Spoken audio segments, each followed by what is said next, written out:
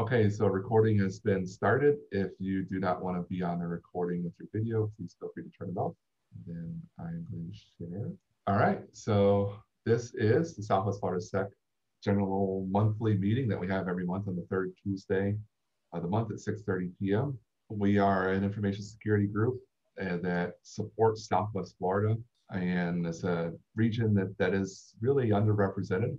And so we were happy to take up the flag and start bringing InfoSec awareness to the community and provide a place for people to gather, learn new things, network, maybe even find a job. I know some have, so that's been fantastic in fulfilling that part of the mission.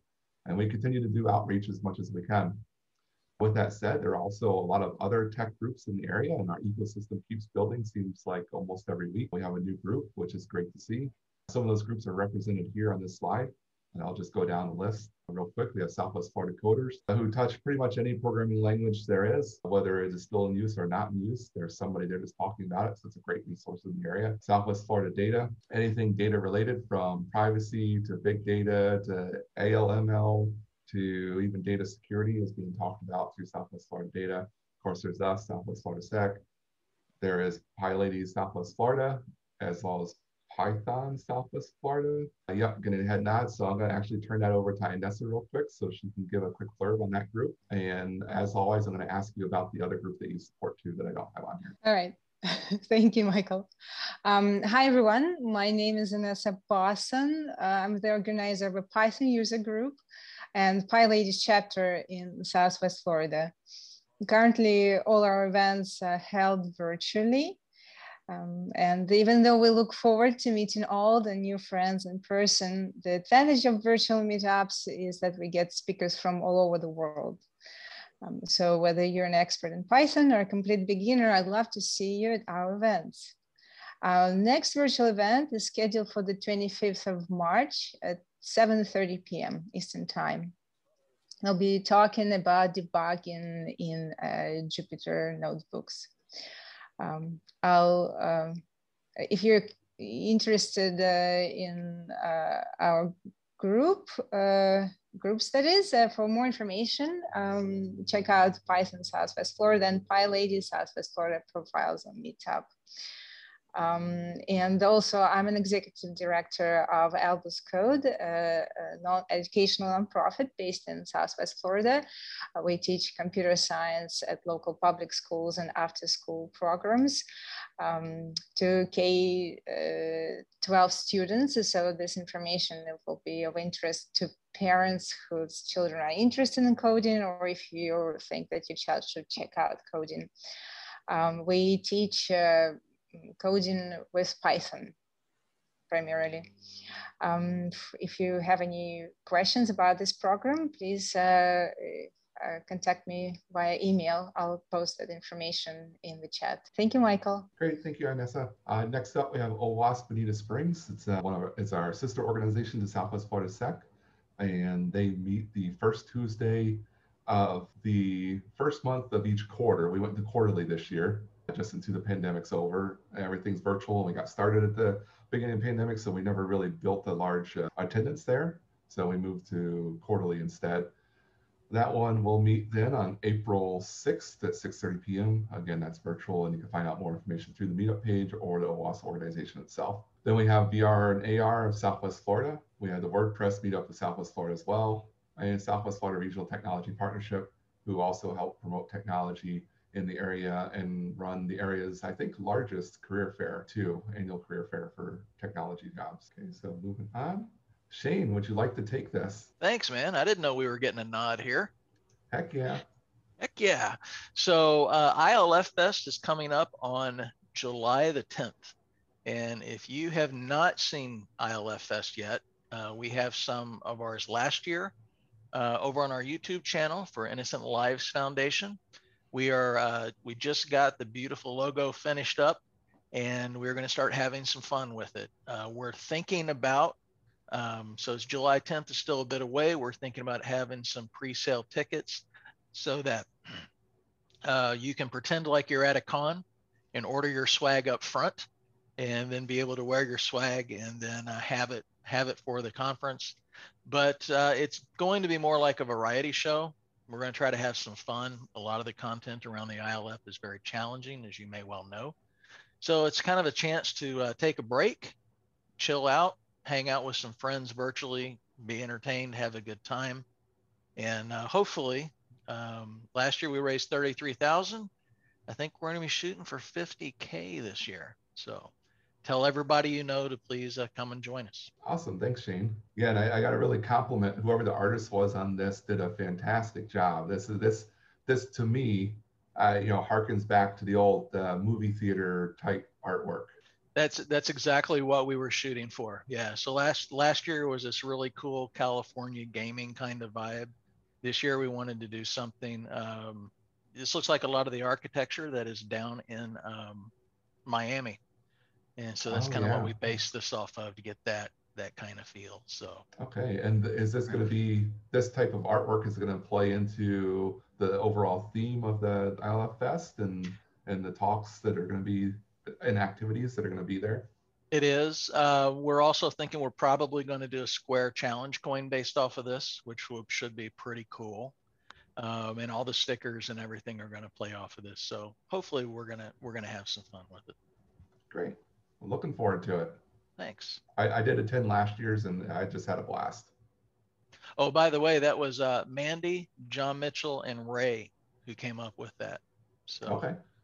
Good to know. All right, moving on. Other upcoming events, as Shane said, and Innocent Lives ILF Fest, July 2021, July 10th, 2021. And then we have Southwest Florida Coders. See their meetup page for details. When I looked today, they didn't have anything scheduled yet. As Inessa said, there is a meeting coming up on Thursday, March 25th at 7:30 p.m.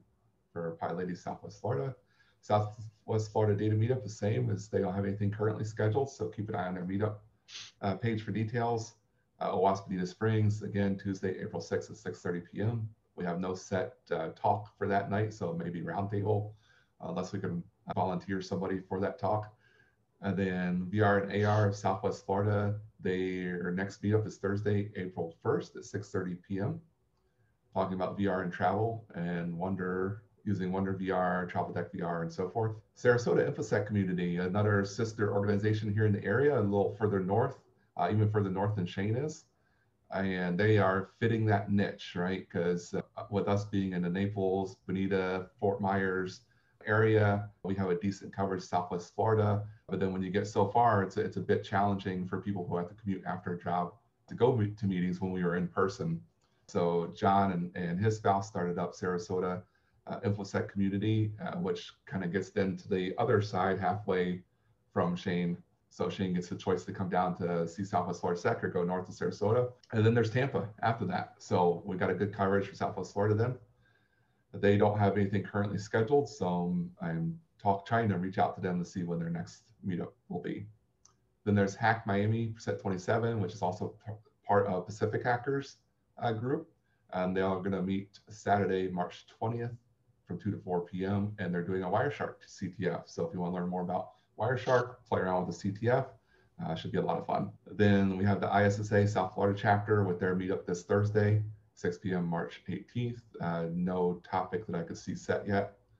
ISACA South Florida, to be determined. See their website for details.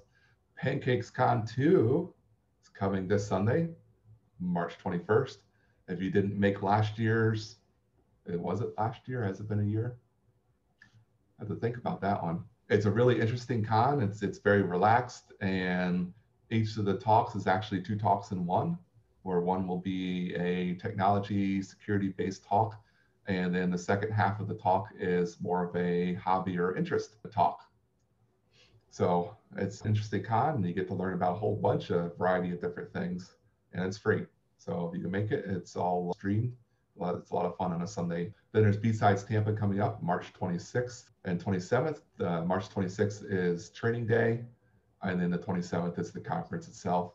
Tickets are still on sale for both the training sessions and the regular conference sessions. So hop out to B-Sides Tampa Twitter feed to get into the links that you need to register. Looks like they've got some decent talks and training coming up. Okay, so tell us your needs. This is the time where we open up the floor to anybody who's attending. To if you're looking for a job, you can look here. You can announce that. If you're looking for somebody to fill a position, you can do that as well. And or any other requests. So feel free to take it away for a moment. I'll open the floor. Okay. So with nothing heard, usually we get something from Kevin, but I know he's having audio issues, and for some reason I'm not getting the chat to pop up. Okay, so we're going to move along. And now it's presentation time. And let's see.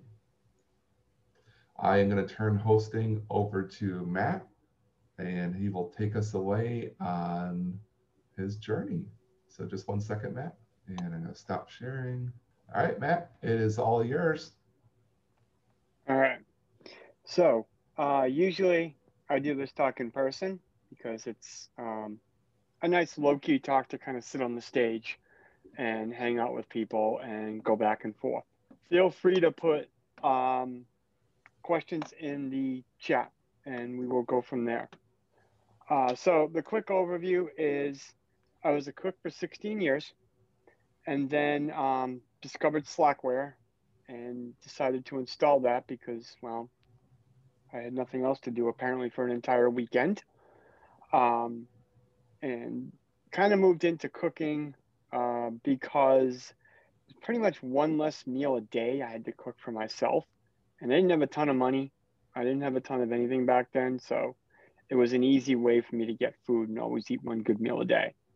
So it's kind of a necessary evil and I could do it. So I floated around a couple of years.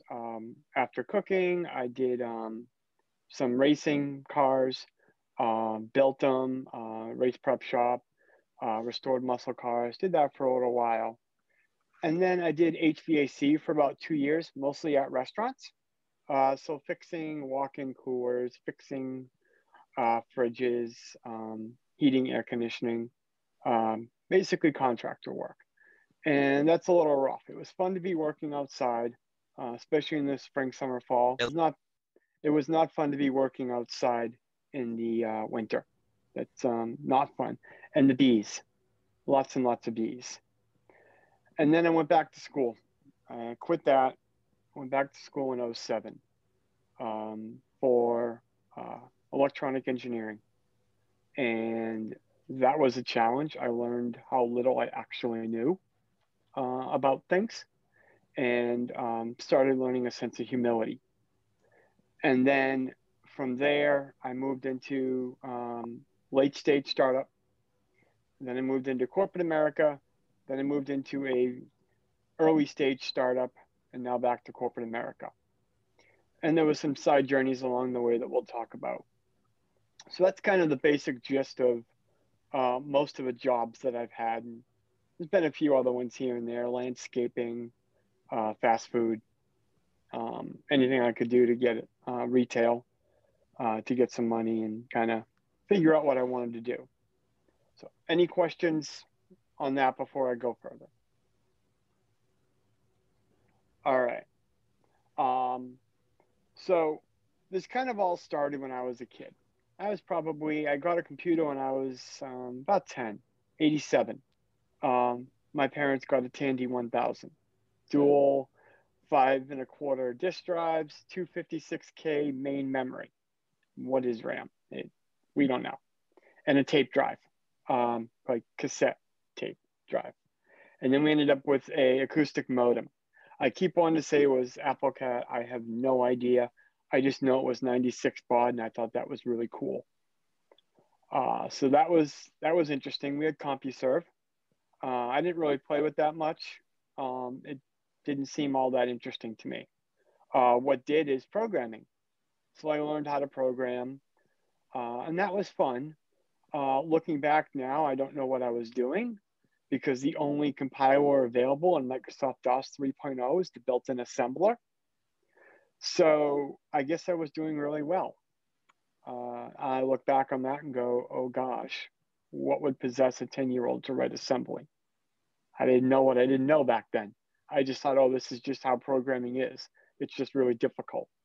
No, I'm just crazy.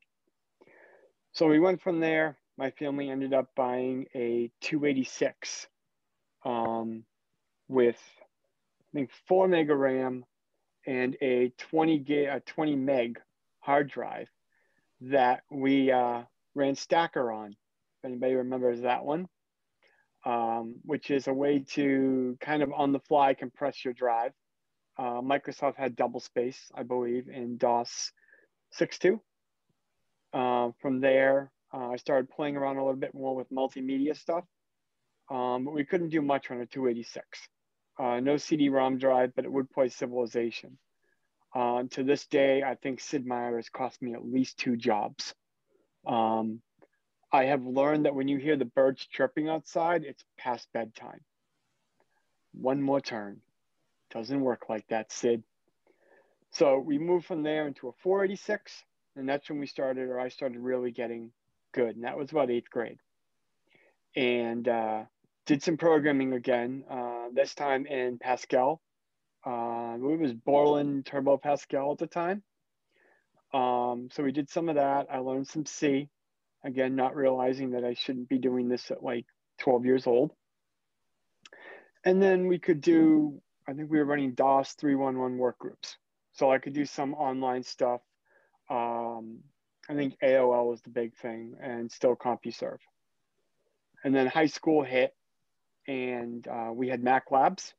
It was all Mac 2GSs, Apple 2GSs, regular Mac Classics, and a couple of Performas, and one lone IBM compatible 486 in the back corner of the library, running whatever it was, Windows something, probably 3.0 at that point.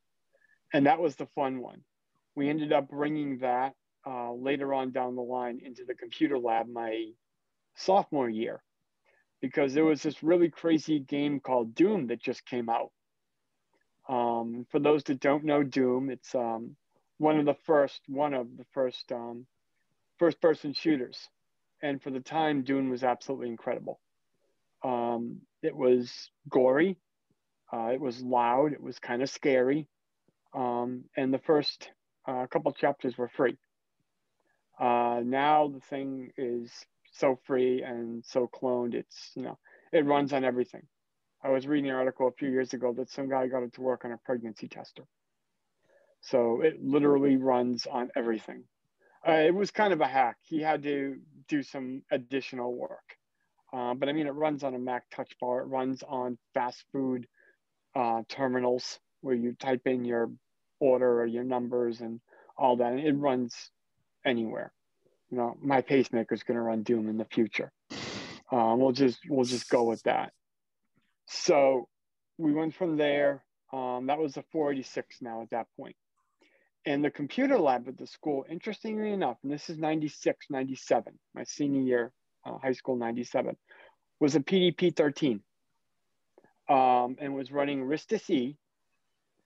Sure, hold on one second, because I need to flip up to participants. And I don't know how to do a co-host, so what we're going to do is just make you host, and then we'll go from there. Okay. Thank you. All right. So PDP-13, RISC-E. You logged in, root was 00, 0,0. We were learning Pascal. We were learning a couple other things. And this is where I experienced my first holy war, because the only thing available on this thing was VI. And so I learned VI, and that was interesting. And then we went from there. Again, I didn't know any better. I went to UMass Lowell, which is a state school up in Massachusetts. And I kind of wandered around there for a little while, about a year, I think I lasted in college. But the big thing there is I fell into a VMS box. They had an old VAX running VMS, and VI kind of bit me again. And that was my first internet experience. It was Gopher, and then there was this thing called Netscape, and we could get online that way on the schools. I think at the time it had some ridiculous T1 line, which I thought was absolutely crazy, but it turned out was really good for downloading MP3s. Really, really good. This was right around Napster to pre-Napster. We went all the way up to Audio Galaxy by the time my friends graduated college. But I dropped out after a year because I'm arrogant and I needed to make money. So I picked up another job, and I ended up right around 98. I ended up cooking at a chain restaurant. Started as a dishwasher. After about 2 months, I realized that I could actually cook.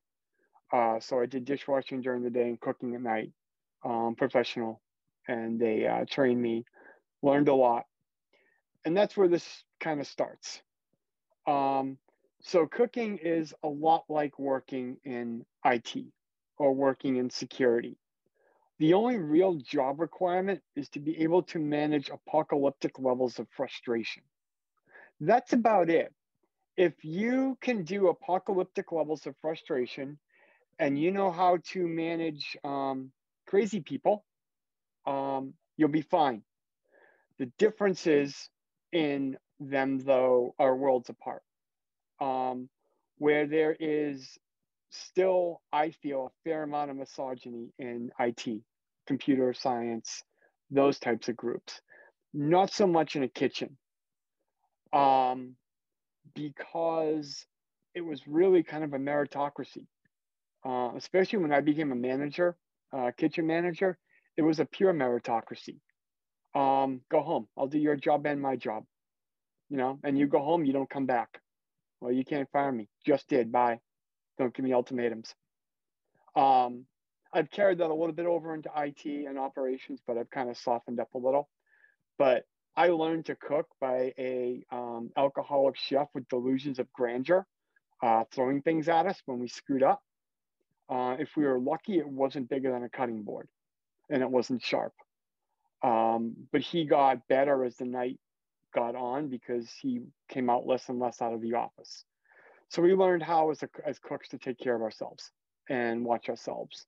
There were usually 5 of us on a shift. And you learned a lot about teamwork. You learned a lot about just kind of working with all types of people. For example, I spent 3 years of Spanish in high school, didn't keep any of it. 6 months in a restaurant, my Portuguese was really good. My Spanish was near fluent. And my Brazilian was okay because it was emergent. Not so much 97, 98. It was still a lot of us white boys. And it was mostly the dishwashers that were, honestly, mostly Guatemalan and Honduran were kind of the main ones, but a lot of Brazilians too. And to this day, they're the absolute hardest working people I've ever met, some of those dishwashers. That is an absolutely thankless job. We go home, they're still there doing dishes. And it's not like, my wife, God love her, doing dishes for me and the 3 kids. These guys would be in there till 1, 2 o'clock in the morning because no one cared about the dishwashers. But you learned real quick as a cook, you take care of your dishwasher, they'll take care of you. Because we couldn't leave until our line was set back up for the morning. And if the dishwasher didn't like you, your stuff was getting done last. So, you always make the dishwasher food. And that's just kind of what you do anyways. As a cook, we would do community meals, or we would give the dishwashers food because a lot of them couldn't speak English. So we had to get by in, whatever language we could figure out, which again teaches a lot of empathy. Some people, that empathy didn't quite carry through. They didn't last very long. Again, unlike IT, unlike computer stuff, where empathy is not really high on the list. And if you're really good at your job, they can't fire you because no one else can do your job. Well, I don't care what language you speak, I can tell you how to cook a steak. So either be nice, do your job, or I'll do it for you. And we'll put the dishwasher on the line. That comes into my stance now on immigrants and all that. I don't care. They are the hardest working people. They want to send their money home, knock themselves out. You know, that's it. And 20 years on, 30 years on, I'm still friends with a lot of these guys, no matter where we are. One of the funniest stories, though, about that was one of my best friends worked with us for several years. His name was Alberto. Alberto left for like 2 months. Tends to happen sometimes. He came back one day. We hired him back. And I'm like, oh, hey, Alberto, what are you doing? He's like, no, I'm Paco now. I'm like, of course you are. I'm like, you enjoy. And he worked with us for another 3 years as Paco. And we all knew it was him and his brother what they were doing. Nobody cared because it was a true meritocracy. And, you know, it didn't matter what you came to work, what kind of shape. I worked with pirates. I worked with felons. I worked with everybody. Just do your job. We really don't care. This isn't a job for college educated people. This is a job for reality. Same thing with servers, whatnot. The reason I hop on a lot of this is because it taught me about a meritocracy. I hadn't quite discovered open source until about 99, 2000. And I realized that the concepts of meritocracy that I thought open source and whatnot had still kind of existed, but I was still pretty delusional. There was still a glass wall. And especially if you haven't noticed my stream of consciousness net, I'm fairly high up on the autistic spectrum. I have really bad anxiety, really bad ADHD, and really bad OCD. So it means I'm really good sometimes, and sometimes I'm not really good. So it's hard to be accepted when you're like that. But I found a home on IRC. I found a home in Usenet because no one knew who I was. I was a person on a keyboard that typed in. I had good views. I didn't care about anything. I didn't care who you were. We couldn't tell who each other was. We just knew what they typed in. Did we trust them? Did we not? Did they type in things that made sense? And that's how I had friends, was because we just didn't care. And that's around 2000 now. And I remember Y2K. I was sitting in my room waiting for it to happen, playing probably Quake. And then I left restaurants in around 02 and went to work at a shop building cars. And the only thing I really took away from this, from a computer perspective, is working with customers and working with insurance companies and vendors. And, you know, the insurance company wants it cheap. The customer wants it done right. We want it done now and get on to the next car. So there's that. I learned a lot of that in vendor relations now, where it's, we need this product. They want to sell us this product because it's the end of the quarter and they're trying to make their sale. And it's like, well, we're not ready yet. We haven't finished the vendor review. Oh, don't worry about it. Don't worry about it. You know, I trust the CEO. I play golf with him. Great business decision. That's a good 7-figure contract. So I learned a lot about that. I learned how to handle customers, how to handle vendors, and how to still be confident in myself. And that lasted about 4 or 5 years. Then went through a pretty dark period. My girlfriend at the time was not the most pleasant person, but I didn't know any better because she accepted me, so I thought. And I'm like, okay, that's cool. So I really don't know what I did. Drank a lot of beer. That's kind of what I did. And then floated from job to job back in the kitchens. I quit that in 06. I looked around. I had lost too many friends at that point to substance abuse or other stuff. And I knew I was going to end up being that way. So June of 06, I left. We said our goodbyes, textbook bad breakup. I let her keep everything and I just walked away. Grabbed myself a car at the Salvation Army, clothes on my back, and my PlayStation. Not even a TV. Moved into a 1-bedroom studio kind of thing. and went back to work in a restaurant, but made the deal to myself it was only for a year. And then I was going to community college. Didn't have a car, but I could walk to the restaurant and walk to the community college. But I knew I wanted out, and I knew I could program in assembly and C and all this stuff that, you know, I had to be able to do something in college. Took electronic engineering because it was the hardest thing besides nursing. So, you know, anything worth doing is, you know, worth overdoing. So why not? And I liked hardware. I love operating systems because they suit me well with the control I have. I love programming. I love operating systems. They don't get mad at you. They don't, you know, call you stupid. If they screw up, it's probably because you screwed up, unless you're running Windows and it's somebody else screwed up. So, and I pick on Windows a lot, but I mean, it's pretty good considering they have to support hardware that's older than both my kids combined. All that legacy garbage, 16-bit, 32-bit. So I'm in college, and that's where I really got my dose in reality. I was back with a lot of 18-year-olds. My girlfriend at the time, who's now my wife, we met midway through 06. And we just kind of fell into each other, and then realized in the morning we could still have a conversation. I was 27, I think she was 22 at the time. And both of us came from pretty rough states. Her more so than me, but we both knew what the bottom looked like. And neither one of us wanted to be there. And we were just going to get out. So we worked 2 jobs. 4 of us lived in an apartment together. It was soon to be my best man, his boyfriend at the time, and then my wife and I. And we did that for a summer and just pooled all our money together. Then went our separate ways. I started school in August and made it through. Learned a lot of humility, as I said, because I thought I was good. No, the arrogance was gone. I still had some of it, but not as much. I realized that I'm not that good. I need to pay attention to my professors. I need to pay attention to people.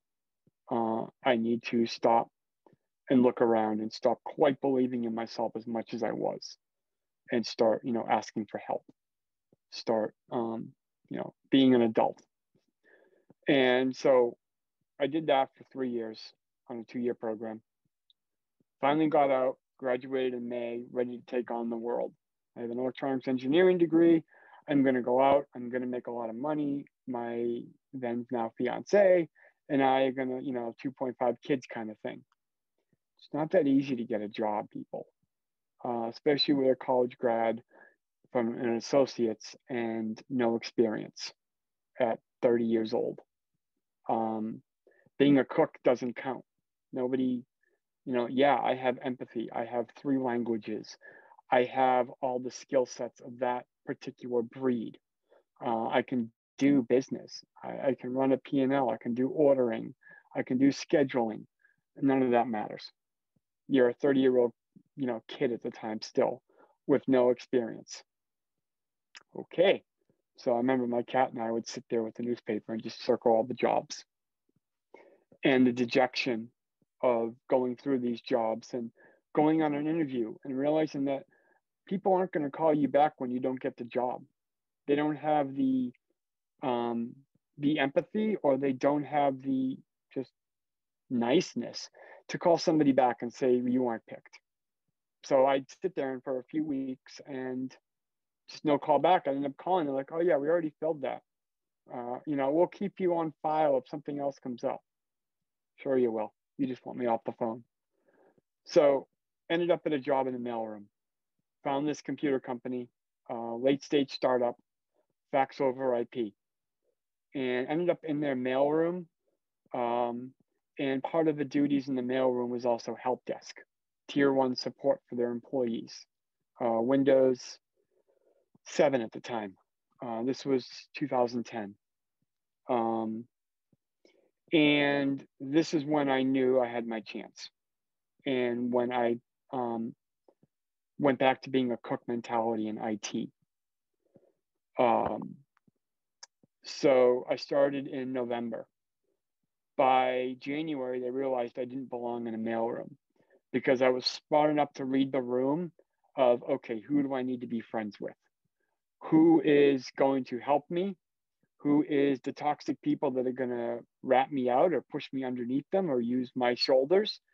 And, you know, who do I have to be careful of?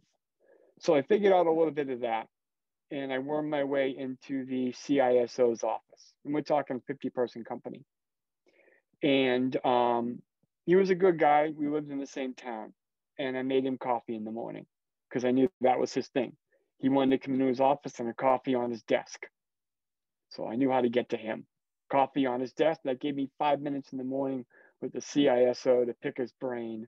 And those 5-minute conversations turned into me working in a data center, or me being the hands and eyes. And I mean, I just start with racking machines. And anybody that's ever racked, you know, a 2-unit or 2U server that's 5'4", those silly things weigh almost as much as I do. And you're literally up there trying to hold it, praying the damn thing doesn't fall on your head, because that's going to be the end of you when you take one of those on the face. It hurts a lot, but I didn't let go. So that was a fun time. That was my first time ever in a data center. And I cried a little inside because the OCD person, he looked at the cable layouts, and I just wanted to cry. No, no. What cable goes where? What the heck, you people? I thought IT people were like smart and organized. No. So I did that for about 3 years. I did the overnights, database migrations, and we migrated from one data center to another. Start at midnight because that's when the clocks hit, but the customers on the East Coast are back in at 5 a.m. So we got to be done by 5 a.m. Pick them up in one data center, drive to the other data center, rack them in, do the database migrations and whatnot back at the office, and hopefully the customers don't notice, which is kind of cool the first time you do it. We had pizza, we all met at 9 o'clock, we watched Red Dwarf in the conference room and hung out. But by about 2 o'clock in the morning, standing over the cold side, it's not so much fun anymore. And it's rough. That was one of those first times where I'm like, do I really want to keep doing this? I'm freezing on the cold side of a rack. It's 2 o'clock in the morning. I can't go anywhere. I have to wait here until each one of these boards comes up. And, type in the IP addresses, type in the gateway, type in all that. Dear Lord, I hope I don't make a mistake. I did. I set the gateway to the database server. I managed to not get fired, though, because my boss didn't want to come in to fix it. So I sat there and had to go back through all my notes again until I figured out which cable went to the router, put the right, 10001 on the router and not the database server, and then put the database server. I mean, I sunk the whole rack for like a half hour because everybody thought the database was the gateway. It took me about 10 minutes to figure that one out, blamed it on the cabling. So that was one of my first experiences that were bad. Another one that taught me a lot was, so we built a NOC, and I was the NOC monkey. I would come in there in the morning, sit at this little table with a computer, and I'd do like the daily look at MRTG, look at Nagios, and, did any alerts happen overnight kind of thing. And I figured out that that was my ticket out of mailroom, out of all that. So one day I just made the decision, I'm not going to leave the NOC anymore. And I didn't. They just kind of there was 4 people in there. They just kind of got accustomed to me. I learned what their habits were, what they liked, what they didn't like, and I made sure those existed. This person likes, Coke. Well, I always had Coke. I hate Coke. But you know what? It makes me stay in the NOC. And I ended up with a raise a couple of weeks later because they got tired of, asking me to leave or, telling me to go do this, that, or whatever. So I just kind of stayed. And then eventually I got my own desk in the NOC. But that taught me the lesson of, do what you need to do. Don't wait. My manager is not going to make my career. I'm going to make my career. And I'm not satisfied with my career. And you won't give it to me. I'm going to go take it. And, sorry, the bridge got burned. Not my problem. You shouldn't have been on it. And that was the first time when I started, being a pit bull and deciding what I wanted. and how to get it, and not worrying about who was in my way, except if you were useful. And that was also times I made my biggest mistake and learned my most important lesson. There's a IT support person, and he was the old help desk person. He'd been there like 15 years, 20 years at that point, out of a 30-year company. So he knew everything. He really did. And he was also next in line to be like the VP of some support, something or another. I'm a snot-nosed little kid. Now I'm hanging out with the CISO. Bad juju. I got on his radar as someone that was taking his position, because here I am there 6 months to a year at that point, and he's put in his 15 years, and I'm the one that gets the FaceTime. I'm the one that's going out to lunch. You know, the group of us, 4 or 5 of us were. We had the best hardware. You know, I could go back into the stock room and just build myself a computer. You know, oh, a bunch of RAMs lying around from an extra server. I'm going to go grab that RAM. Or I'm going to go grab a pair of the, you know, the 10K Raptors were the big thing then, and use them. But in doing that, I was stepping on toes. And I was so excited that I was taking control of my career and I was doing this, that I wasn't quite aware of the wreckage I was causing. I wasn't quite aware of who I was pissing off. I hadn't read the room correctly. I was arrogant again. And thankfully, because I had that relationship with the CISO, this person couldn't do anything. Had I not had that relationship, that would have been what we call a CLM, career limiting move. And what taught me to leave, very valuable lesson, was my son was born 2012, my oldest. He was born 5 weeks early. My wife had to have an emergency C-section. And I'm hourly, and I have 2 weeks of vacation a year. And I had scheduled that vacation, that 2 weeks. That includes paternity leave, by the way. So I had that 2 weeks of vacation after he was born. She had an emergency C-section. Oh, you can't move your vacation. It's already scheduled on the calendar. Okay, I got 3 sick days. I use them. He's supposed to go home. He stopped breathing. 4 days old. He's in the NICU. I was literally on the drive to pick up my wife and 4-day-old son and bring them home. I'd left work in the afternoon. I told my boss, he had, you know, the CISO. It's like, yeah, just don't make a big deal about it. Go out the side door. Because they had a no remote policy and all this garbage. And he's like, make sure you dock your time. Just fill out your time sheet for 4 hours today. Stop breathing in the NICU. I lost it. Because I have a birth defect when I was born, I grew up in the NICU. And I couldn't go into the NICU. It took me about 2 days of him being in there before I could even set foot in the NICU. He would come out and they would feed him in like kind of like a pre-NICU or ancillary room, you know, the breastfeeding room. I would go in there, hold my son, hold my wife, because she wouldn't leave the building. But I couldn't go into the NICU for quite a while. It was just, I would break down and have panic attacks or just sob hysterically. And she wouldn't leave. So they found her a bed. You know, the term visiting hours didn't apply to her. So they found her a bed, and she would be going down there still trying to breastfeed. And it just didn't work out. So she was bottle feeding then every 4 hours in the hospital. That was hard for her. And I'm stuck at work. And that's when I had given up. I'm like, you know what? I have to be here. I'm not doing anything. Go ahead. Don't care. I had to be a little careful. And again, that was my arrogance sticking out. And I was leading with my my temper at that point, and not thinking, if I lose insurance, if I lose my job, if I lose all of this, I can't be an asshat. I have to be able to control myself. I learned a lot about controlling my temper and internalizing and biding my time, and just, you know, filing it in the back of my mind.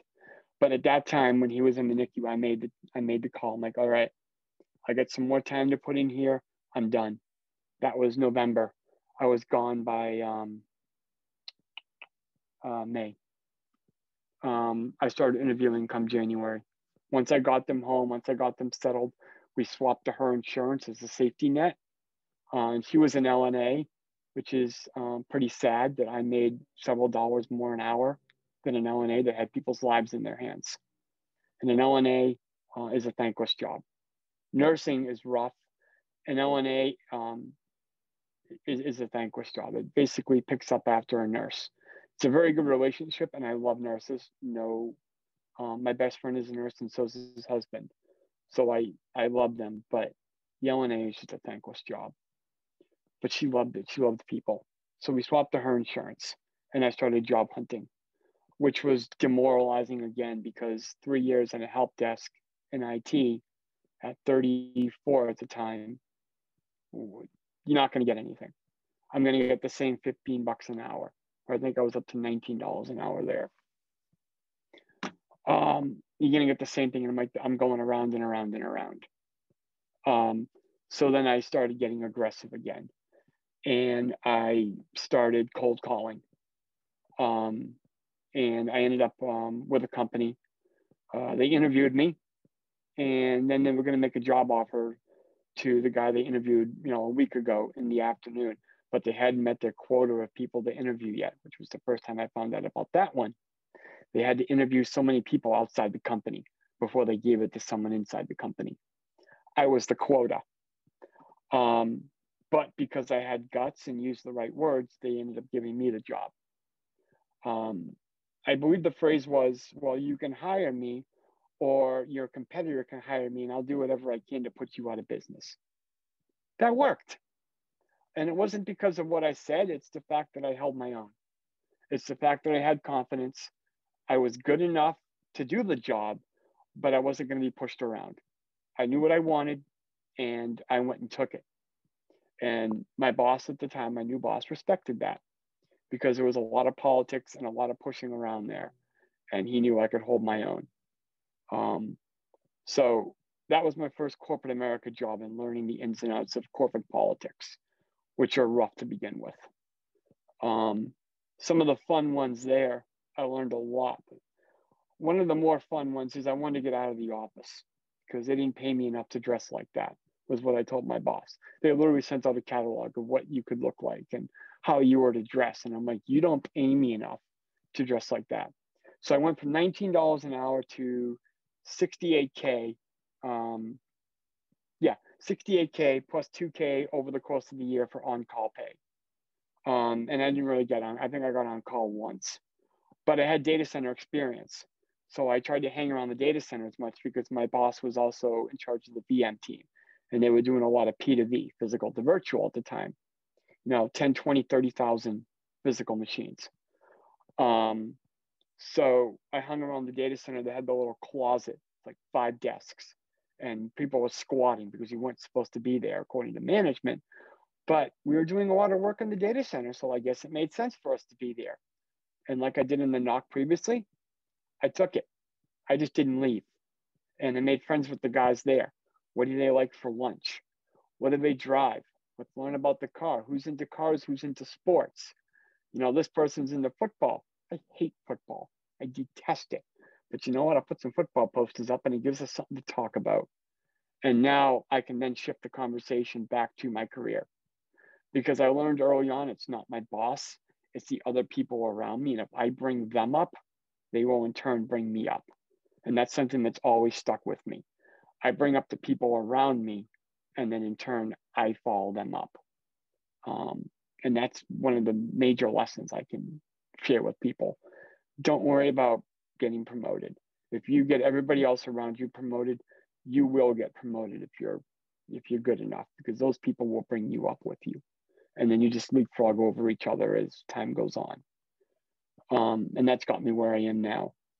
One of the better stories, when I actually did move in there, my boss is like, you can't do that. He's like, just be quiet about it. He's like, don't make a big deal. And they'll just not know you were there. You'll be the missing person that nobody misses, because you're talking 30,000 people in the company, probably 5K in that office. So I did that. I went in at 5 in the morning and took 2 servers, 3 monitors, and everything else on my desk and put them in the trunk of my car at 5 a.m. And I brought them to the data center, unloaded them, and set up my desk, just like I was told to do, you know, do it under the radar. Apparently, security cameras get really cautious when they see some kid walking out with servers, monitors, and everything else at 5 a.m. into the trunk of his car. My boss came in at 7 a.m. and he's like, "What the did you do?" I'm like, I just, you know, moved my stuff in here. He's like, "I told you to be careful." I'm like, I did it before the place opened. Yeah, you did. And everybody on the cameras is now watching you move 3 servers, or I think you had 2 T100 Dells, out of a building, down an elevator into the trunk of your car. I'm like, well, you make it sound like that. So everybody knew I moved to the data center. I bought a lot of lunches for the next month from my boss, because he knew enough people. He'd been around long enough that he's just like, stupid kid. Even though I was like 30, 35 or something back then. And about a month later, I was working at home because we couldn't afford daycare for my eldest, because it was $900 a week for daycare. My wife made $1,600 every 2 weeks at best. So you're basically paying for daycare, and she's still working. At the time, she was working 72 hours, so 3 16s and an 8. And what we would do to spend time with each other is she would work 3 16s back to back to back, say Sunday, Monday, Tuesday, and then take a week in the middle, a week and a half off, and then work Thursday, Friday, Saturday 16s. So we'd have a vacation every week. You can't keep that up, but that's what she had to do for our family. My parents were going to give us a free year of daycare. Well, they didn't treat the kid any better than they treated me. Well, that's the end of that one. So my parents are, they know, checking for them. They know the kids exist, but they're arm's length. And we like it that way. They're holiday people. So I had to stay home from work. On the days that she worked, I went remote. And I told my boss, I'm like, this is just what's going to happen. And he's like, all right.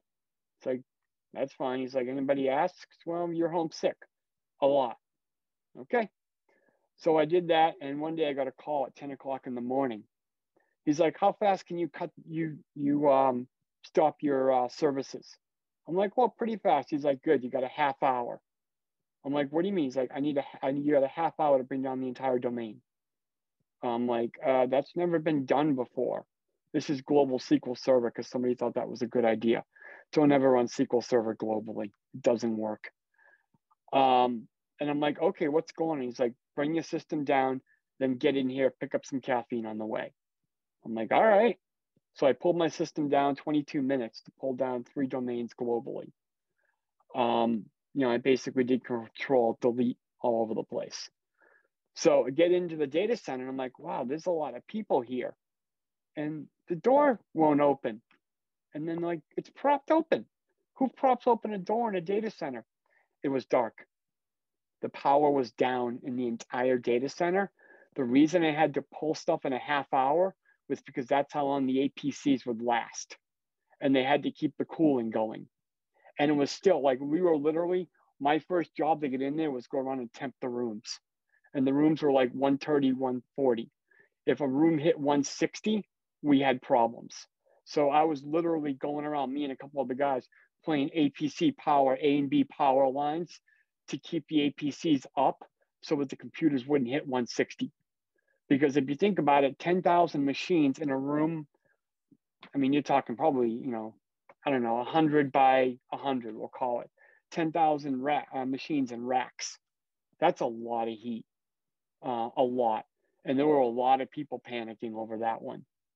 The people didn't have any DR. What about cell phone charges? Well, the power's out. How are you going to charge your cell phone? How are you going to call? How are you going to talk to the global operations center? Phones started dying. People were buying battery packs down the street, putting D batteries in them and charging their phones. They didn't know what to do. The operations center was there, and it was, you know, a NASA style, the round seats and all that, wall TVs. It's all dark. We had emergency lighting, and we're like, what happened? And everybody's freaking out. And that taught me another valuable lesson that I always kept with me too. I don't care what happened. Don't care. Solve the problem. You guys complaining about it to each other, bitching, whatever. Solve the damn problem. Worry about whose fault it is later. We got customers down. We got X, Y, and Z down. It's just like being a doctor. It's me being a cook again. Get out of the way. Do your job, or, you know, go home. I'll do your job and my job. I don't care how the steak got burned. I don't care about any of that. Just fix the damn steak. You know, stuff like that. So a lot of panicking people, and, you know, those of us that were old hat at that point, I guess, just kind of looking around going, what can we do? You know, what needs to be done? Taking stock. What do we have? What does work? How can we leverage that? So this was about a 9-hour, 10-hour thing. Finally, we got power back, and we started bringing up the machines. Well, everything went down so hard, no one there actually knew how to bring up a Microsoft Windows AD domain SQL Server cluster. What comes up first? AD, DNS, DHCP, Exchange? What comes up first? People didn't realize, yeah, but the AD domain controllers, those are the DHCP servers. What do you mean? Yeah, this is Windows. Domain controllers are DHCP servers. Well, yeah, those are IP phones. They're not going to come up without the DHCP. And you need to bring up AD. So we finally figured out a game plan. Somebody else smarter than me did. Well, none of these machines are coming up. Guess where the local admin passwords are? On the machines that they can't spin up. Desktops won't come up because they're network logins. And the local domain controller admins are on those machines that you can't log in without the network login. So we did a lot of three-fingered salutes and reinstalling Windows on a couple of boxes, and then trying to play the RDP game over, you know, 10.0.0 kind of thing. And they managed to get the local domain admin. Once they got the local domain admin, we had the game plan. We could start bringing stuff up. So that's another lesson. Whatever you think is going to go wrong, it's not going to go wrong. Everything else is. And the issue there, they were doing, this is Friday afternoon, by the way. They were doing maintenance on one of the generators. Yeah, one of the generators. And for whatever reason, the other generator wasn't working, wasn't turned on, because doubles in a data center. Double lines, you know, we had AT&T on the right side coming in. We had level 3, whatever, on the left side. 2 generators, right side, left side of the building. One generator is being worked on. The other generator, nobody actually checked to see if it was online. There was a power spike. The building automation thought it was a fire. For whatever reason, no one knows why. Killed everything. In an emergency, building automation in a data center thinks it's a fire. It kills the power. It kills everything. And then we had the APCs. Generators are down. One generator is missing parts because it was halfway through a rebuild. The other generator, nobody actually checked to make sure it was online. So finally, we got everything up. The building automation got fixed because some bright person decided that when the building cuts the power, it cuts the power of the automation as well. And we learned lots of other nice things about the MDF there and some of the IDFs. So the main data points coming in, and then the ones on each floor of the IDFs.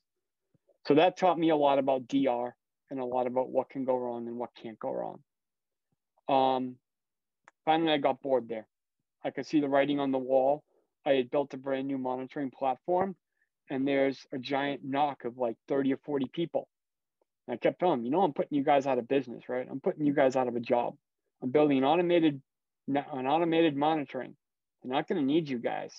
All you do now is you see a red dot on the screen. You pick up a phone for the person whose name is next to that red dot. You don't actually do anything. And I wasn't being demeaning, like we were friends. But I'm like, this monitoring stuff does that. This, you know, new thing called Nagios, it does that. Alert triggers, it goes and emails somebody. It goes and calls somebody. You know, I'm like, you guys, I was gone a month and they were all let go. The door was just locked. They came in, the door was locked. That's it. They had to call their bosses and everything to figure out that they had no jobs and had been laid off. Like, that sucks. I saw the writing on the wall. Again, I paid attention. I looked around at my surroundings. After that, I did a lot of interviewing. Ended up at a startup because I saw this guy speak at DevOps Days Boston, and I'm like, I'm going to work for you. So I walked up after the thing. I talked to him about it. I'm like, I'm going to go work for you. You said you had job openings. He's like, yeah. I'm like, all right, give me a couple months. Walked back, had an application out, my resume out in like, I think a week. Called me back a couple weeks later. Worst phone interview I ever had in my life. He asked me all these questions about like Azkaban, Hadoop, and all this stuff. And I had no idea about any of this stuff. I'm like, I have no idea what Hadoop is. I'm like, I can Google it for you.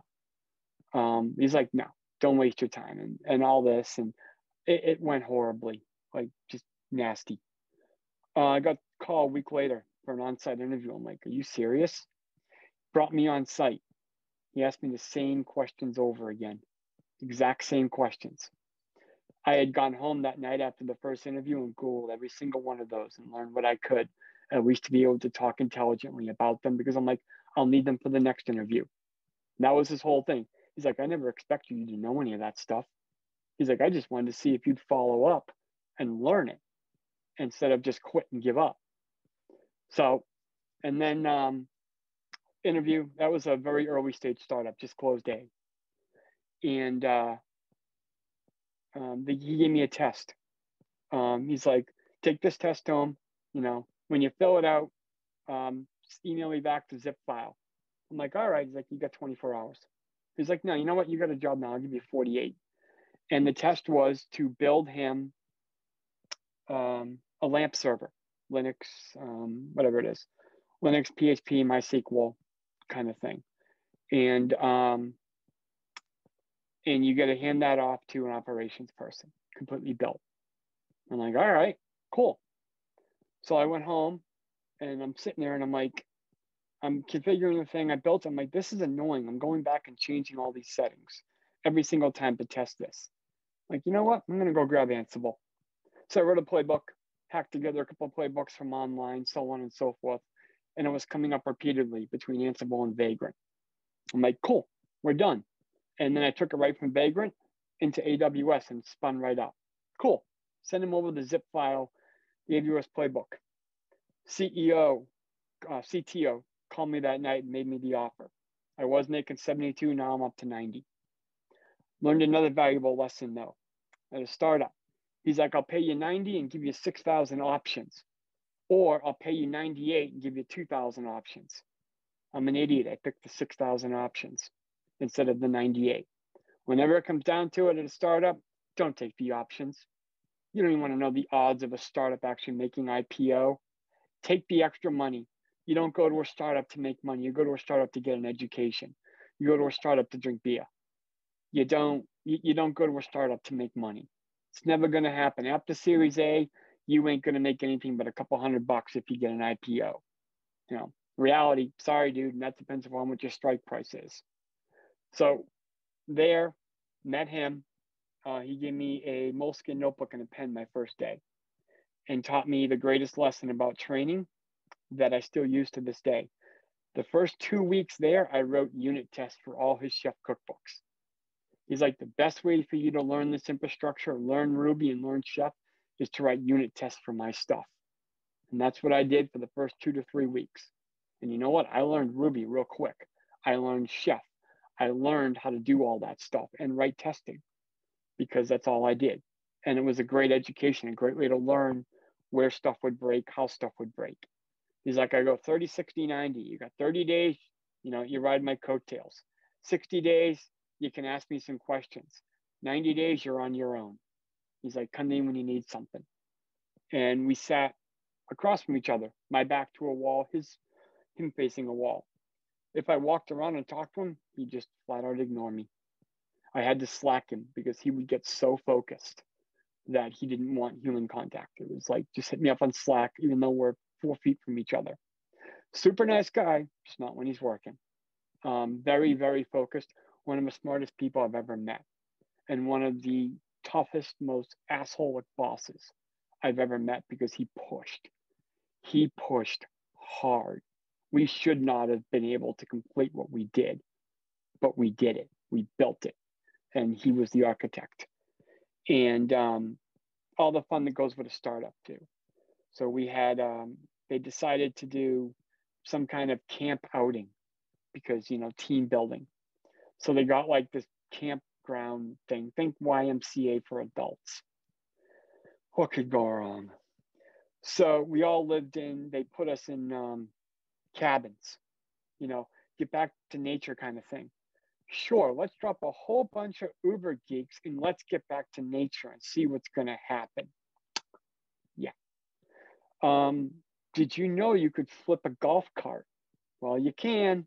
It's not that difficult. Put the keg in the back of the golf cart, go up a hill, and it will roll over backwards. Okay. All sorts of fun like that. Don't turn these people loose in nature without computers. You know, we're not allowed in public. So that was one of my favorite experiences. Was we did that. We ended up over the next 4 years building out a crew of 4. We all had to interview. We all had to agree 100% on the person, and they couldn't show up in a shirt and tie and like slacks. Wasn't going to happen. We wanted jeans, t-shirt, and hoodie. The people that cared less about their appearance and more about what they were capable of doing. And that taught me another major important thing in those interviews was POC, GTFO. Don't tell me all the cool things you want to do. Don't tell me all the cool things you're planning on doing next year, or when you get home, you're going to do this really cool thing. What the you've done now? Proof of concept, get the heck out. That's it. Don't show me what you got. I don't care if it doesn't work. I don't care if the code's half-baked. Show me what you're trying to do. Give me something that shows you've made an effort. I don't care if it's good. You made the effort. Remembering back when I had no answers, but I went home afterwards and found the answers. That's all I care about. Just try. So the 4 of us were there. Coming back to the data center one, I ran chaos engineering. We ran chaos engineering exercises every week, which is we break something on purpose. We don't tell anybody what it is. So Monday morning, we would break something. We'd take, everything was terraformed. We'd take down US East 1 for the company. Can it fail over to US East 2? With Terraform, we could bring right back up in 15 minutes, so it wasn't an issue. But we just would see what would happen. We wouldn't tell the devs, can their stuff still work? Sometimes we'd take down a node out of Elasticsearch. So, we never knew what we were going to do, but we always had it fixed by Thursday, and Friday was triage day. We never left something broken over the weekend, and we always fixed it Thursday in case something didn't come back up, and we had Friday to do it manually. So that taught me a lot about DR and what a DR plan actually was, and to have backups to your backups to your backups. One day, they always had Fridays, they would show us the numbers. All along we'd get beers and have the all hands meetings because it was remote. They'd show us all the numbers, the sales, the bank account balances, typical startup thing. They stopped doing that. Okay. And we started watching the AWS bills because we were the core infrastructure team. We had the keys to the kingdom, which come to find out, the CEOs and the board get really pissed off, and all 4 people with the vault keys get on the same train together or get on the same flight together. Don't do that. We had to start traveling separately. We couldn't all be on the same flight, couldn't all be on the same plane or on the same train. You lose us, you lose the vault keys. That's it. Company's dead in the water. No one can get in. So we couldn't travel together. And we had to shard stuff up even further. They got really pissed over that one. But they stopped showing numbers. And the CEO came and did his around the world tour that they do. And, he wanted to meet with our team. Sure, it's cool. We meet with the CEO and so on and so forth. He's asking us what we do and, talking about what we saw for the future. And we're kind of like, yeah, we told him everything. And then the 4 of us got together afterwards, like, the CEO has no idea what we do. And we're the core infrastructure team. And we haven't seen numbers in 3 months. All right, boys, let's bug. So we made a decision as a team our team lead started shopping us around, and no one could afford us. We wanted to keep the team together, but just no one could afford our price tag as a team. So our team lead's like, all right, people, bug out. He's like, I'll do whatever I can for you. I'll cover you. I'll do recommendations. Just everybody go their own separate ways. So the last person to leave was this guy who had a newborn, about a month old at the time.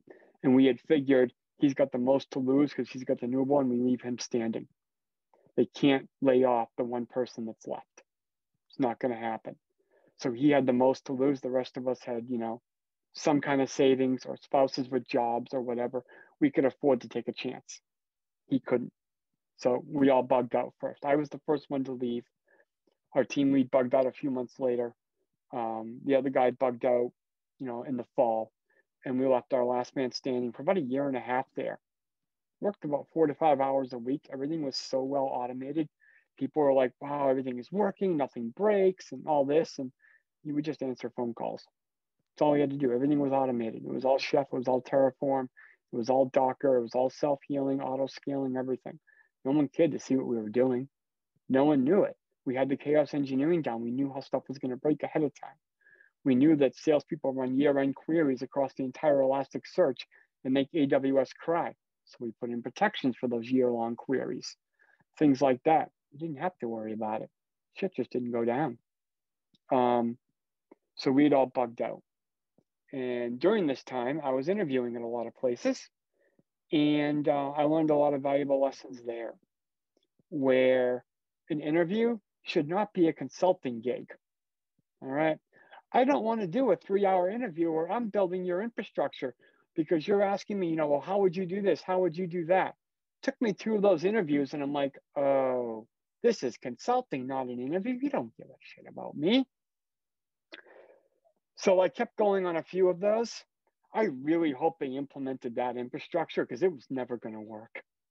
And you were too stupid to figure that out. There was no way that was going to work. But you know what? Knock yourself out. Again, don't try and globally deploy Microsoft SQL Server. It doesn't work. Sure, you can run Samba and log in, Linux boxes with an AD server, Active Directory server on Linux. You can. You really don't want to do that when you can just stand up OpenLDAP or OpenDJ or whatever. But you know what? It works because they want desktops so everybody's on the same domain. Oh, well, I thought it was a good idea 10 years ago. So I had some fun like that. Or people that would have me whiteboard code. And I'm like, are you kidding me? Like, I'm not getting up here on a whiteboard and writing a shell script, and then it has to be syntactically correct. I'm just not going to say company names because there's no need to, but companies are still wrong because that's just bad juju. Or I'd get the guys and, we had some fun with that one. I have a script I called Dead, which is really good because you launch it and it hard wipes it creates a RAM disk, and then it reboots to the RAM disk, and then it hard wipes the box and then reboots itself into bare metal after being overwritten a few times. We use it to kill boxes. I learned that in the data center. We had to kill hard drives because it's customer data and stuff. So that was great. We'd pull the hard drive, we'd wipe it, we'd put it in the safe. When we got enough of those hard drives, we'd go up to my friend's farm with a case of beer and go skeet shooting with the hard drives. You ever see what a 30-06 does to a 3.5-inch SATA drive? Oh, it's magical. That's the end of that. But that was our, not to mention the few beers in the 30-06.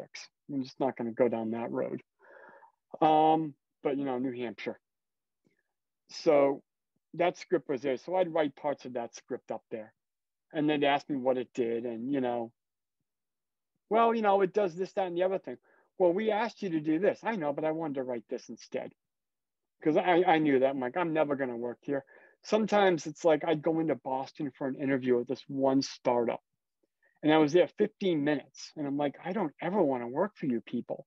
Like, people are just rude here. Like, I could hear them on the phone or people popping in, no respect kind of thing. And I'm like, I drove an hour and a half in the rain, took 2 trains, and I'm here 15 minutes and I don't want to work for you. This is going to be great. I don't want this job. So for the next 3 hours, I had so much fun because I just didn't care. You know, they talked about all this. Yep, that's a great idea. How about you do this? Or, you know, how about you do that? Or, you know, we just had so much fun because it's going to be worth my time.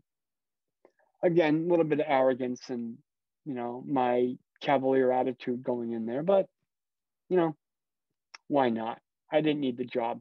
Never, ever, ever look for a job when you need one. Don't ever, ever do that if you can avoid it, especially in security. All right. That's the one key takeaway from, you know, we're moving into the end game here, but that's the one key takeaway. You are one breach away from losing your job. Just like in a startup, you are one bad round away from losing your job. And in a startup, they'll just, you know, close the door and lock the door. We didn't buy furniture in the startup. We just walked the hallways to see what other startup was going out of business. And we took their furniture because it was just in the hallway with a sign, you know, we're closed. So we took their furniture. But in security especially, you are one step away or one breach away from losing your job. You know, look at Equifax. Look at, you know, SolarWinds. Look at, you know, buzzword. So be careful, please. Take care of yourselves. Eventually, I ended up where I am now. And I learned a lot about interviewing by this point. I had done enough. So I went into this interview with the upper hand. Didn't need the job, but it sounded like a cool company. So I went in there, and to this day, I have a canned response whenever any recruiter talks to me. I'm like, does your email address have the same domain as the job? Well, no. All right, don't even waste my time. If they're not the same domain, I'm not talking to you, you know. Or I get people that, you know, friend me and they'll or hit me up on LinkedIn like, so what do you use for this? I'm like, I don't discuss vulnerabilities, techniques, or tools. Hit me up in a secure chat.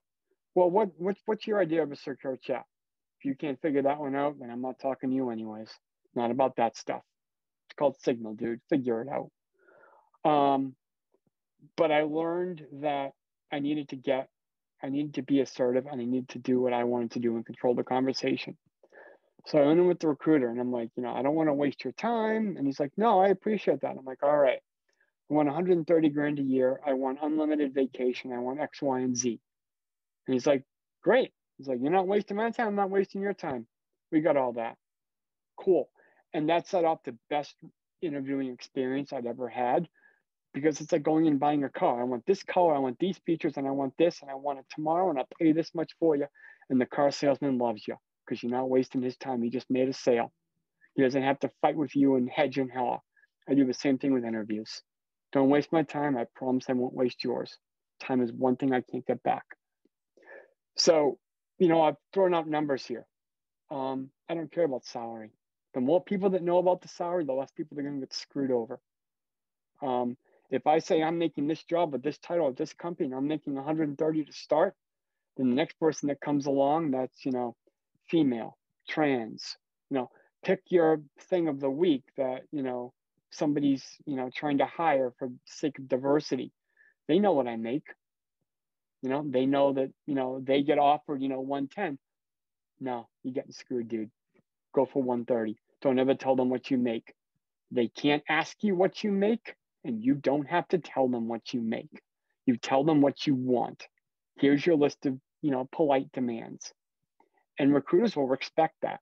They will respect that more than you can possibly imagine, because they don't have to sit there and cold call you and waste their time before, you know, late stage, they say what the job pays and you've already put in, you know, all this investment and time and everything. And the job's like 40 grand under what I wanted. Nothing we can do about it now. You know, maybe we could have negotiated by, we'll give you another 30 grand and maybe an extra week of paid vacation. Because always think about that. There's a lot of negotiation besides salary here. You want an extra week of paid vacation? You want a fancier title? You want a closer parking spot? Maybe you can get 3 days remote. But, you know, you want 40 grand more, I'll give you 25 grand, but let you have 3 days remote. Or, you know, I'll give you 20 grand, but I'll let you have a brand new 16-inch MacBook Pro, not the 13-inch MacBook Pro. Negotiate, but negotiate up front and negotiate with the hiring manager. The recruiter, especially if he's an outside, is going to work to get you the most money because he's going to get a commission of usually 10 to 15%. So that's the deal with a recruiter. If you want money, go to a recruiter because it's in their best interest to get you the most money. But be aware that most top tier companies won't talk to a recruiter. And the recruiter is cold calling you because he pulled some job requirements off the internet. He's not working for that company.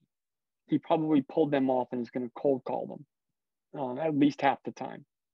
But know what you want and you'll get what you want. But remember, negotiate ahead of time. Don't wait last minute because you will either get screwed or you'll get blackballed because you're playing games.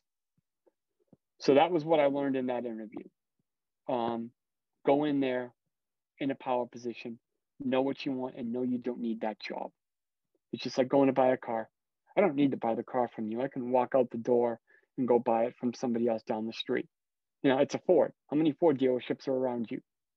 You know, and they'll respect that. And it's the same thing being taken seriously. So I started with operations at this company, my present employer. And they hired a bunch of us after a security exercise, and they didn't do so hot. Internal security exercise. So they were told to hire a bunch of people.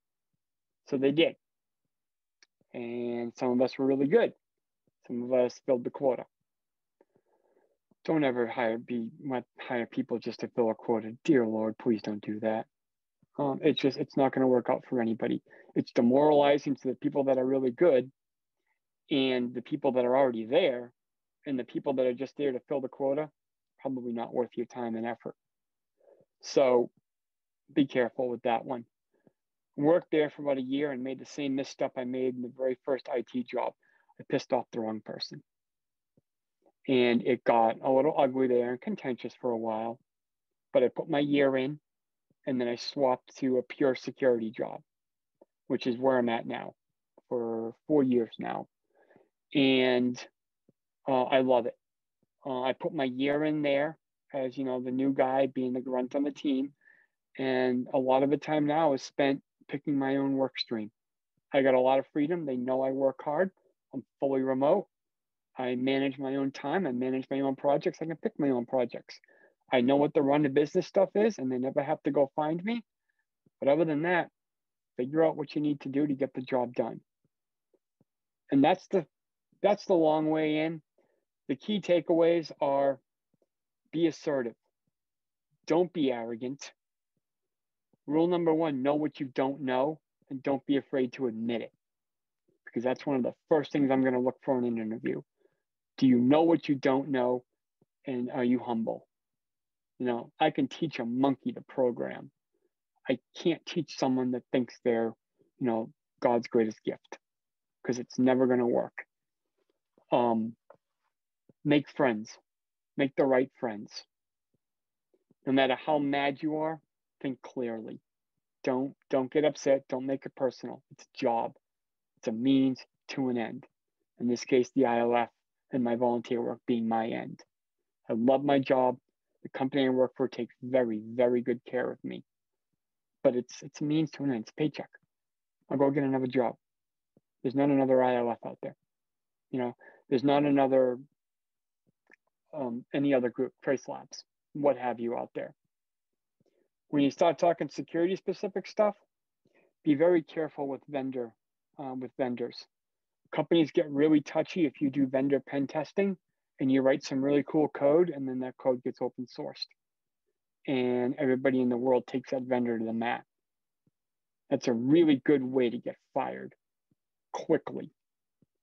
Don't go give a talk without getting it approved and assume that because your phone was off, they can't, you know, fire you or tell you to get off stage before you get on stage. When you get off stage, senior leadership will be there at the bottom of the stage to greet you. And that will be the end of your career. That's a bad thing. And employers have done stuff that I don't agree with. I've been forbidden to do some stuff. Part of it being my current passion is my medical IoT research. Both my boys are type 1 diabetics. I have a pacemaker, through another long story some other time. And so I take apart diabetic equipment, software-defined radios. It's all low-energy Bluetooth. Barnaby Jack did a lot of it a few years ago at, I believe, Hacker Halted or DerbyCon, one of those. And that got me thinking. And that's my current research. My employer knows I do it. And we just, I don't disclose anything without talking to them. Everything goes through them because opinions are my own, but it's not that difficult to figure out who I work for. And if their paying customer and their vendor is frustrated because I have just completely killed a product line, it's not going to bode well for my career. So that goes back to know who you're pissing off and how much is it worth to you. It just general, topics that you never know who you're going to run into. The people at the job I worked in the data center, they're still my friends. When I give talks, they sometimes come just to kind of hang out because I work with them and I was smart. I just got a promotion. Part of the reason I got that promotion was on a big project and I pulled everybody else up with me. I recommended them for promotions, put them in, and we flipped the dice and they're like, yeah, but you brought them up. Maybe you need to, be running your own projects. You're not self-centered, so on and so forth. And be honest with your managers. I had a fair medical crisis about 1.5 years ago. It was going to cause me to be out of work for many months. And I came flat out and told my bosses, I'm like, I have 2 type 1 diabetics. I can't afford to go on disability. I need a full paycheck. And we worked out a thing. I have unlimited vacation. Just figure something out. And that's what we did. Leave of absence and unlimited vacation. And I did a lot of, side work for them originally. I do a lot of side work for my bosses now. But the point there is just be honest. Be honest with yourself. Be honest with your bosses. And they'll turn around and reward you for it. And if they don't let you take vacation because your kid was born early, if they don't let you, work in a conductive office environment without dressing like clothes that you can't afford, if they treat the interview like a consulting gig, it's a life lesson. Go, take it as a life lesson, take it as something you learned and move forward. Just keep pushing forward. If you want it bad enough, you can do it. I was a dishwasher in 1998. I was a cook still in 2011. And now I'm security at a very large enterprise software company with a fair amount of freedom and respect from a lot of people. Any questions? We can keep talking. I can keep rambling on about other topics that are ancillary to this. But some of those topics get sensitive and are very trigger prone. Suicide, depression, alcohol abuse. People talk about it a lot in lower paid jobs. Cooks are alcoholics and, we're all, junkies and stuff. Well, you know what? I know more alcoholic and strongly depressed IT people and security people than I do cooks. It's rough. I've lost a lot of friends to drug abuse. I've lost a lot of friends to suicide over the years. And they weren't cooks. They were just normal people. Some just couldn't handle the apocalyptic levels of frustration or the one breach away from not having a job or, the on-call 2 o'clock in the morning. You're going to get screamed at. You're going to get yelled at. Don't take it personally. Really, they just want somebody to yell at. But that's all it is. Smile and nod. If you can't handle that stuff, you got to learn to do that if you want a career in security, if you want a career in operations or anything. And those are topics near and dear. But the other big thing is we're all the same. Transgender, women, gay, straight, whatever. It's what counts inside. Zoom meetings, I don't know, who's got what in their agenda, who's got what on their mind. I don't care. You're smart. You're here to learn. You're here to teach. That's all I care about. Why? You know, it may be naive. I know it's naive. But coming from a cook and learning other languages and seeing what, you know, refugees, I know a lot of Nigerians. I have some people that are from South Africa on our team. Kenyans, it doesn't matter. Like, they wanted better. They went out and got better. Anybody can do it. You just got to want it bad enough. Any questions, anything at all, any specific advice around job interviews, mentoring, when to know it's time to leave, how to navigate the politics of a big company or a small company. I'm open to anything. I just don't discuss anything technical or my employers. If anybody has questions for Matty, go ahead and unmute yourselves. I muted everybody earlier.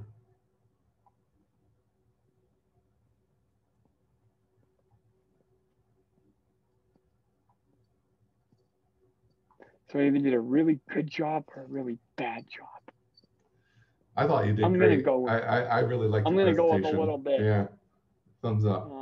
Like I said, usually I give this, the last time I gave it was at MIT for a small meetup there. And I'm usually sitting on the edge of the stage with, you know, if beverages are allowed at that time in my life. And I sit on the edge of a stage and it's told everybody to sit in close. I'm like, this isn't me at a podium. This is you sitting close. You got a comment, raise your hand. You know, it's about, usually when I do this, I let the questions drive the conversation. It's a little bit tougher on Zoom. So I kind of went in chronological order and tried not to ramble too much. But usually talks like this, I let everybody else's personal. I usually throw out a questionnaire. Like, what do you do for work? What biases have you experienced? What have you seen in life? And then I can try to that and see how that works. And usually I do pretty good. And the same thing when I do panels. I usually start with a quick intro of what I want to talk about, and then just let questions drive at people's own personal experiences. Because that's what we're here for. We're not here to watch a talking head. I'm not a professor giving a test. I'm just someone that does this just like everybody else.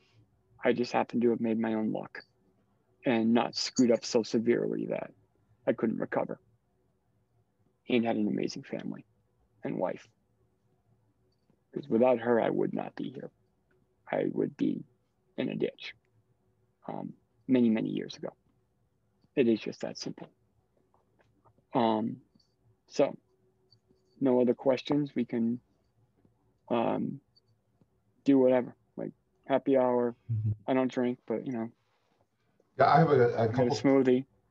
I have a couple of things for you, Matty. I just wanted to reinforce one of the things that you said during your presentation. I've sat in on another presentation before, and somebody said something very similar to what you said about when you went to an interview and you were asked questions and you didn't know.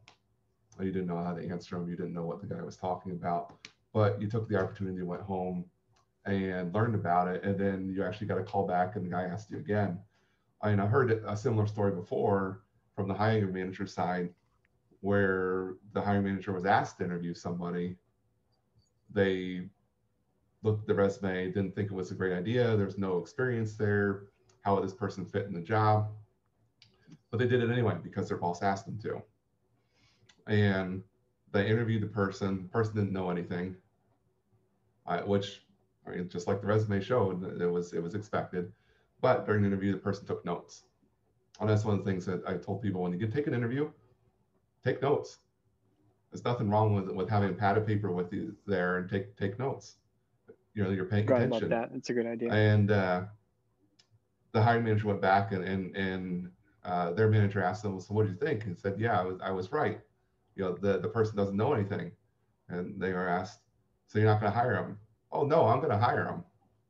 Well, you just said they didn't know anything. Well, no, they don't. But during the interview, they wrote down everything I said or asked them about that they didn't know. And I know that they're going to go home now and they're going to look that stuff up and they're going to learn all about it. And next time they interview, they're going to answer those questions. I was the best person they ever hired. So, you know, be willing to go out of your comfort zone and take interviews that you don't know anything about. If you've got a passion for it and you want to do it, like Matty said, go for what you want.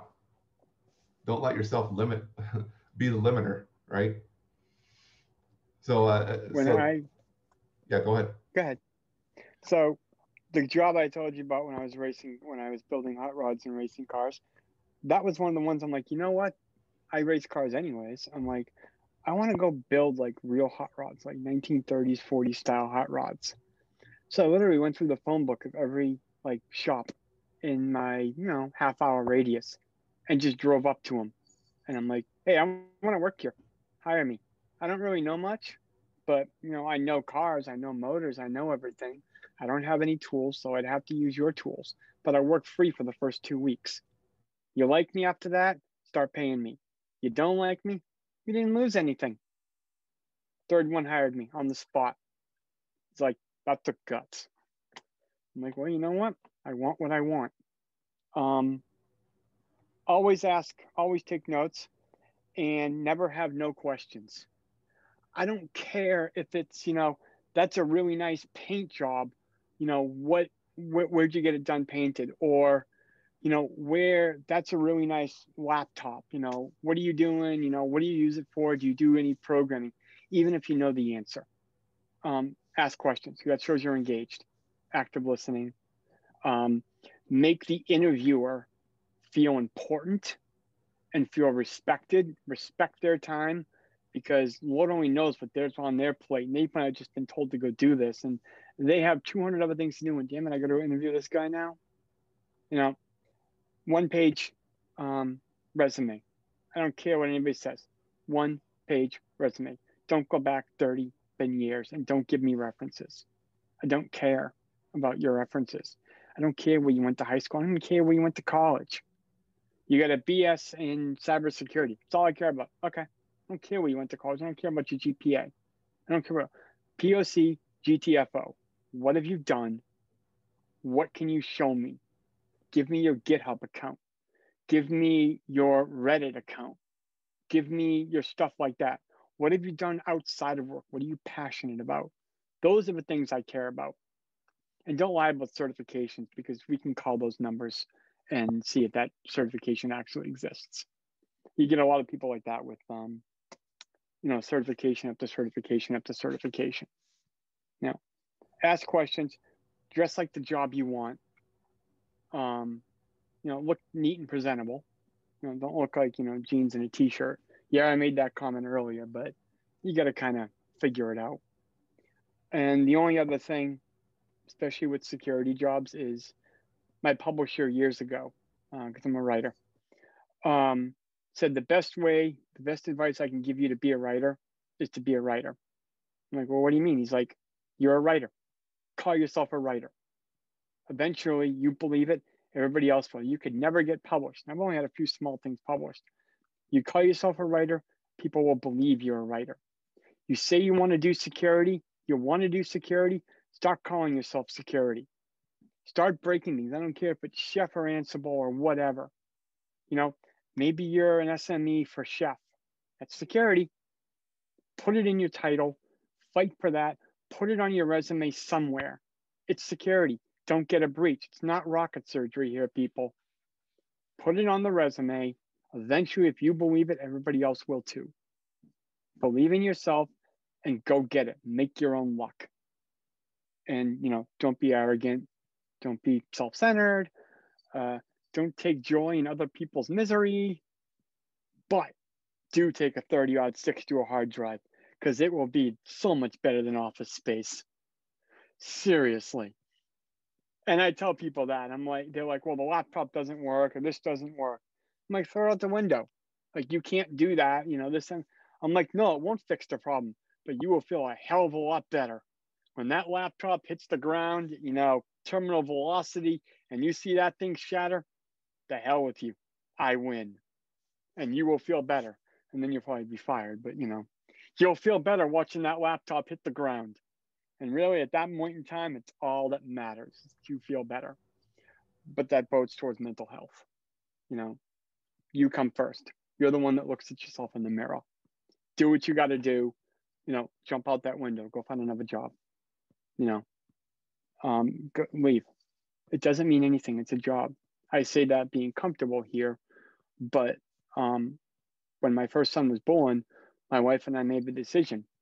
How many days in a row do we have to eat spaghetti so we can afford formula? It's not a fun decision to have to make. That's not math that I want to do. With a college degree and her being an LNA on a cardiac med surg floor, and we're figuring out how much pasta we can eat so that he has formula. Not fun, but you do it, and you do it happily because that's what you do as a parent, in my opinion. And then I look around now and I'm like, you know, but we haven't forgotten where we are. And that's all that matters. You know, be humble. Same thing with a job. Be humble. You know, words of wisdom from Hare Krishna. I am. And it's a small industry too. So be careful. Mm-hmm. You will be like, Especially next thing in you know, Boston. it's like, oh, it's that person. You will get blackballed. At least in the infrastructure engineering and DevOps world in Boston, you will get blackballed and that's it. You're done. You're done. Just go move somewhere else and hope that the people at the conference don't recognize you and whatnot. Peace in the air, Grease. Yeah, Shane's got to take off, so he's just wishing everybody goodbye, good evening. Yeah, we can stop whenever. I'm just kind of